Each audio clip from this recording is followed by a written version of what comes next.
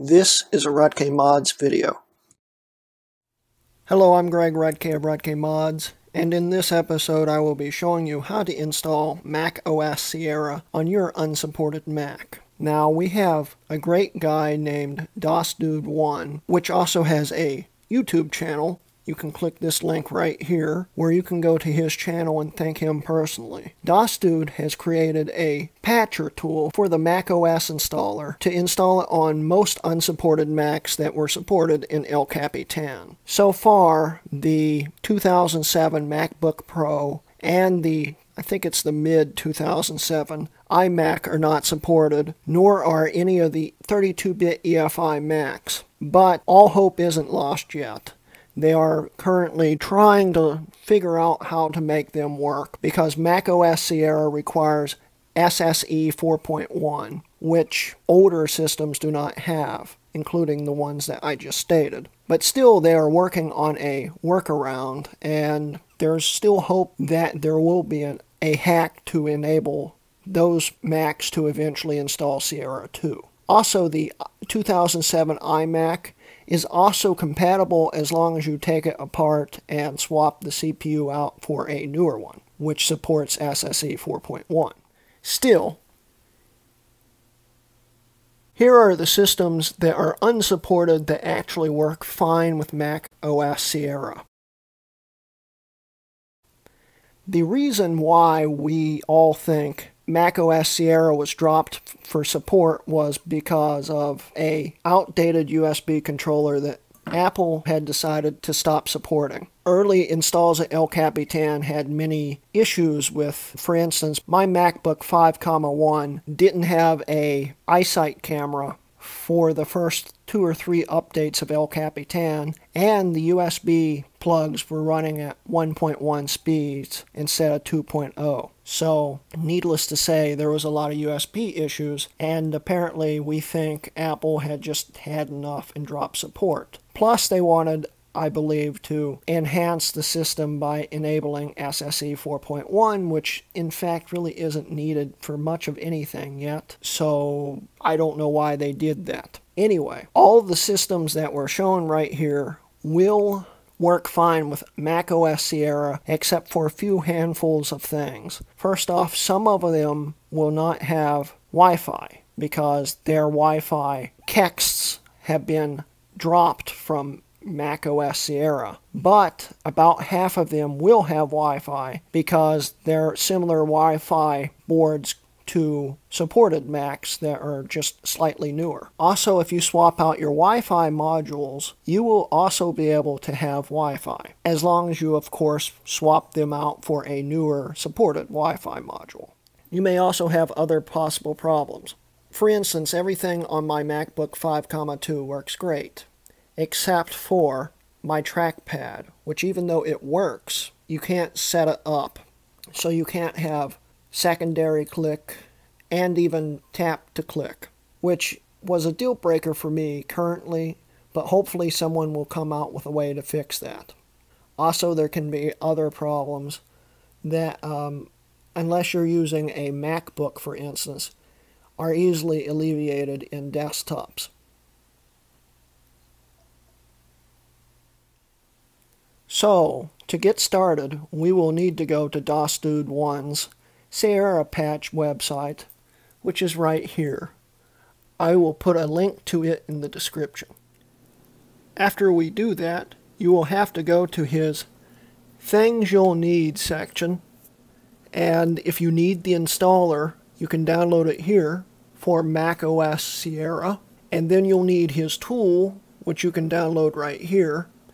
And after all is said and done, and you have everything installed, each time you need an update, you can download this tool right here, which will help you run updates without bricking your Mac.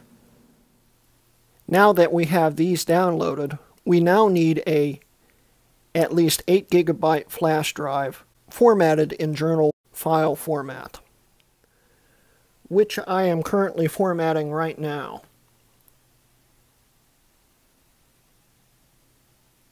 Now that it is formatted, we can open up his macOS Sierra Patcher program.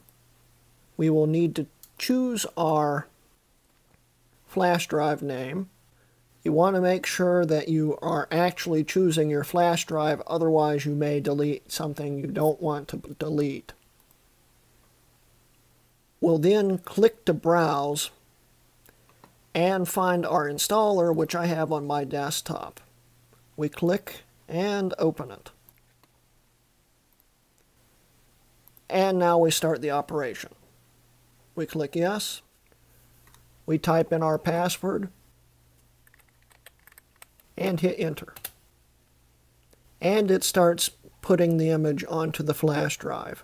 Once this is finished, I will come back. It has now completed. We can eject our drives.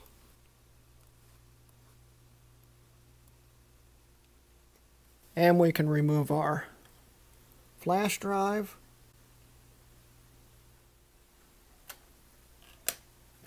And now we can go to our Mac that we are installing on. For instance, my MacBook 5,2, and we can start installing. Alright, now we can put our flash drive into our Mac we want to install Sierra on. And then we can turn it on and hold in the Option key. And let it go into the boot menu. Here we can choose the flash drive. If you have an operating system like El Capitan on your drive, also you'll see your Mac drive and possibly your Windows drive, but I wouldn't recommend doing this if you have a boot camp drive. Anyway, we choose our flash drive and hit enter. And it loads up like a normal OS X installer. Now that the installer has loaded, we can go to Utilities and go to Disk Utility. Here we can partition our disk any way we want. For instance, let's say I have El Capitan installed, which I don't, but this is just an example. Let's say I have it installed on here.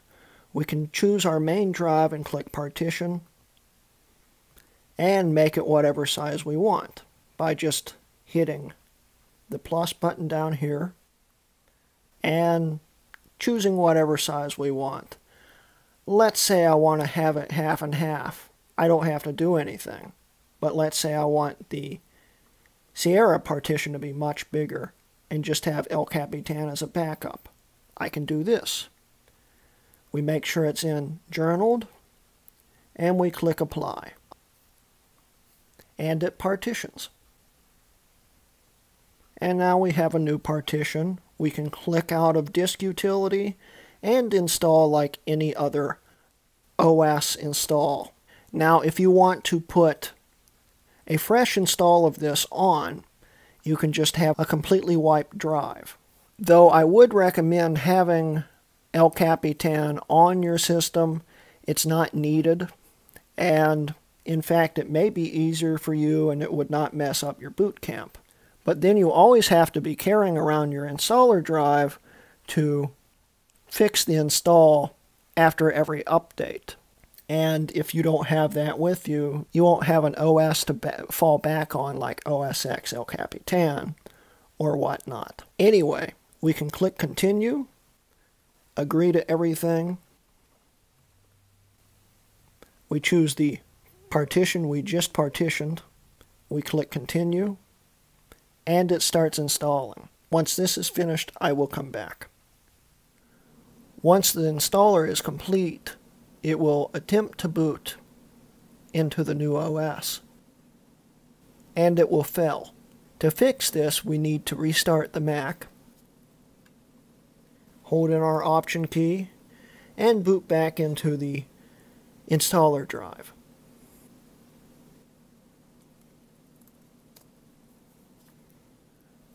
Once the installer is back up, we need to go back to Utilities, and here we need to go to macOS Post Install. We open that up, and here we can choose our Mac's model and whatnot. It will automatically detect what your Mac is, and if it's incorrect, you'll You have to select the Mac that your Mac is. In this case, it's right. It is a MacBook 5,2.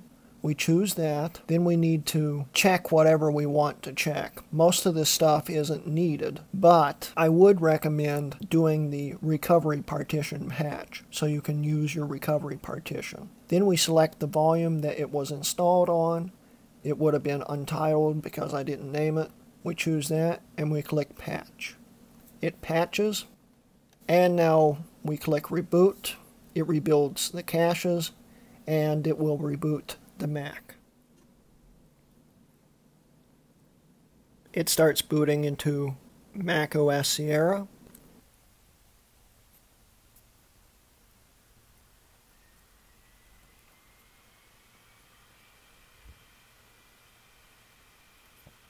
Now we can set it up like any old OS X setup. We click Continue, choose our keyboard, connect to our Wi-Fi, which I'm skipping.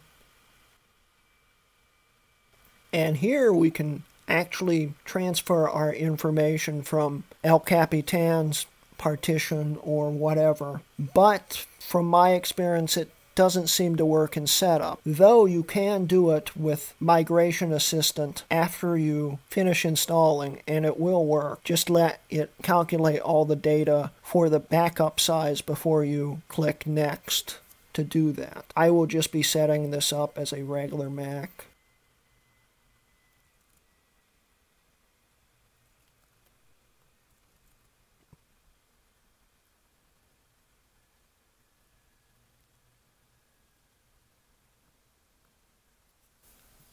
And it sets up.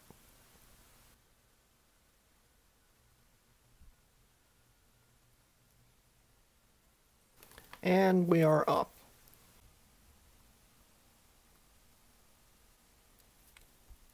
There's the proof.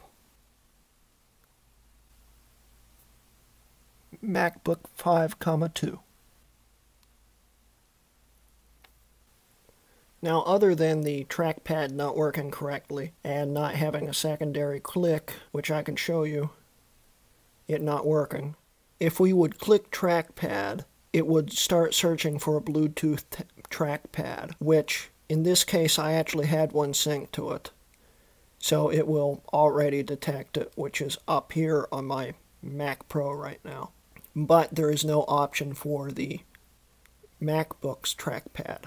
Anyway, let's get the volume up here.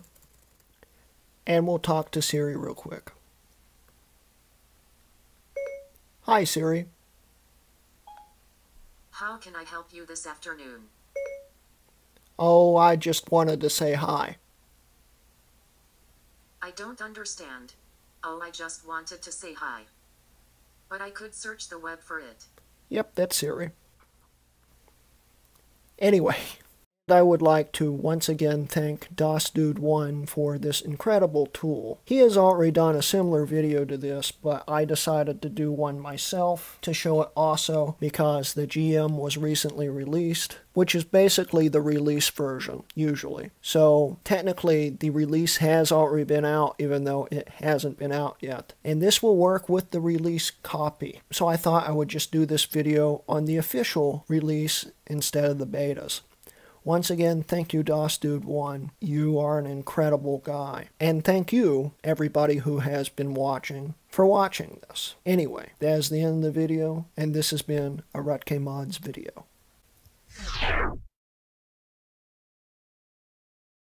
We'll then also click to browse and find our installer, which I have it on my desktop, and click open. We click yes. We type in our password. It doesn't type.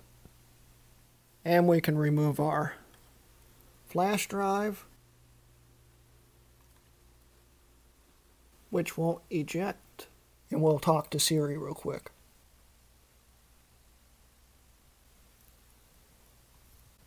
After I connect to the internet.